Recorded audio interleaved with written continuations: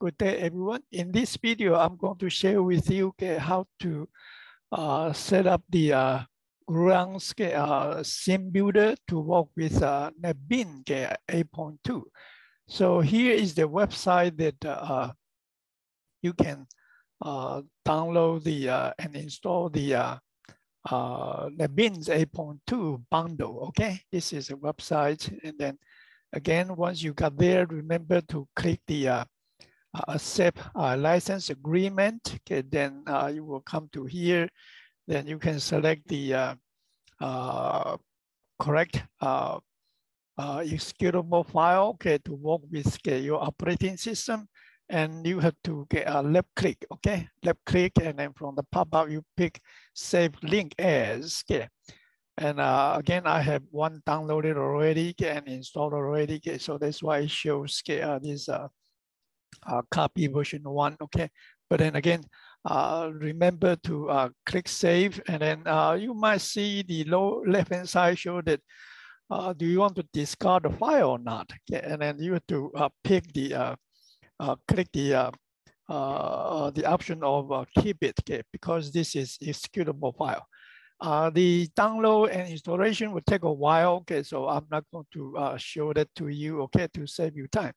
All right, and then you can go to the Gluon's website, sim builder website, and then again, this is the URL, okay, this is the URL. And then you need to scroll it down, okay. Don't click the download right now, okay, because there are two options, okay. One will work with the newer version of Java JDK 11, but then again, the bin, okay, the one I put it over here. No, it might work with only this a little bit older version, okay. So to be safe, okay, scroll it down until you see this download sim builder for Java 8, okay, yeah, Java 8. And once you got there, okay, and then again, pick the version work with your operating system. Okay, so again, I have those files download and unzip already. Okay, I have the file download and unzip already, and then I put it over the my G drive. Okay, the sim builder, I put it over my G drive and then download folder. So now I'm going to show you how to connect or how to set up the sim builder to work with NetBeans 8.2. So I have my NetBeans 8.2 here. Let me fire up the application, okay? And it's loading. Okay, give me a minute. Let me bring it to the screen. There you go. So here's the start page. I don't need this one as of now, so let me close it. And then get to set up the sim builder to work with NetBeans 8.2. Okay, then you can go to tool, okay, and then click options, okay, and then click Java, okay, click Java, okay, and then among the new tabs over here, okay, pick Java FX, and then over here, okay, it shows, okay, please select a valid sim builder home. Okay, then you can click this one and click browse. Okay, click browse. Okay, and then go to PC. Okay, and then go to the location. Okay, where you unzip the Gluon's sim builder file. I put it over download. Okay, I believe. Yeah, there you go. And then this is the folder. Okay, and then just click open. Okay, and then that's it. Okay, then you can click OK. Okay, to set it up, and then assume that I'm going to create a simple file. Okay, so I'm going to pick Java FX and then pick the Java FX XML application. Click next. Okay, and then you just pick any name. Okay, to keep it simple. Okay, I might just call it sim builder. Okay, CNE builder. Okay, demo. Okay. Demo, yeah, demo, yeah, that will be fine. And then click finish. And then you will create all those boilerplate code for us, okay? And then for me, I will just run it quickly, to make sure everything works fine.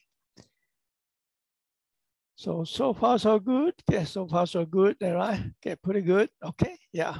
And then now, okay, I'm going to add the cascading style sheet. Okay, yeah. So okay, over here, okay, then again, okay, I can just select this package name, right click the mouse button, pick new, and then pick other. Okay, pick other. Scroll it down until you see the other folder again, and pick the style sheet. Okay, and click next. I will just name the file is styles. Okay, keep it simple. Okay, keep it simple and click finish. There we go. Okay, so the style sheet is created. But then again, to do a quick test, I will just set up the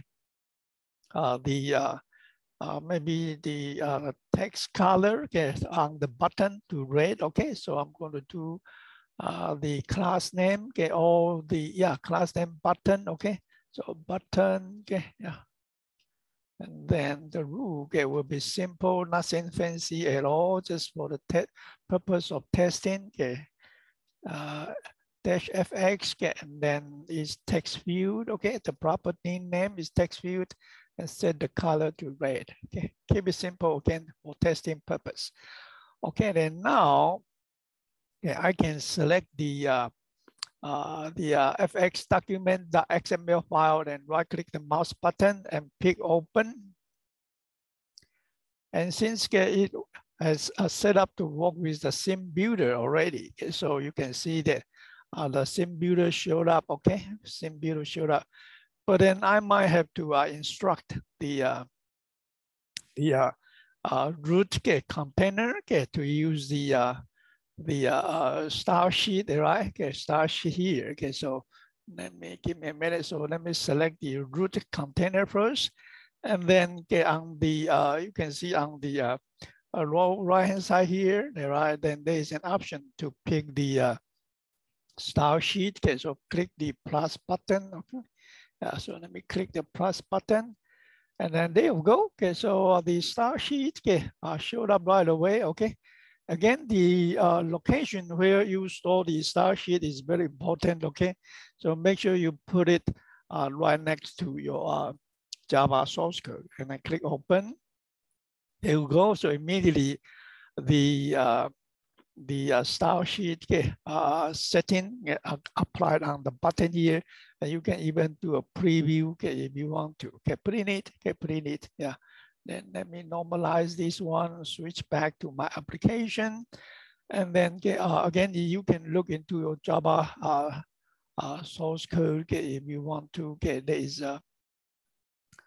sorry, it should be this one. Yeah, there is a button being added. Okay, button. Okay, this is the handler. Okay, this is the handler, and then this will be the controller. Yeah, controller, and then there is a button being added. Okay, being added. Then now, if I run it, okay, if I run it, then you can see that the button is there. Oh, sorry. I think that I need to do a little bit check-in here. Okay. So let me make sure I save the file. Okay, save it. Okay. And then run it. Okay.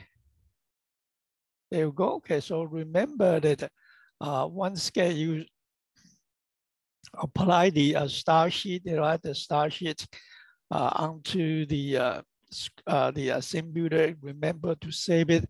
So a moment ago, I forgot to save it. Okay, so that's why when I try to display the button, run the program, the button's text did not turn it to red. Okay, so I think that they will be all. Okay, they will be all. Of course, I mean you can also add the set the text color on the label, on the label to red, if you want to. Okay, yeah. So let me add one more, save it, and then run it,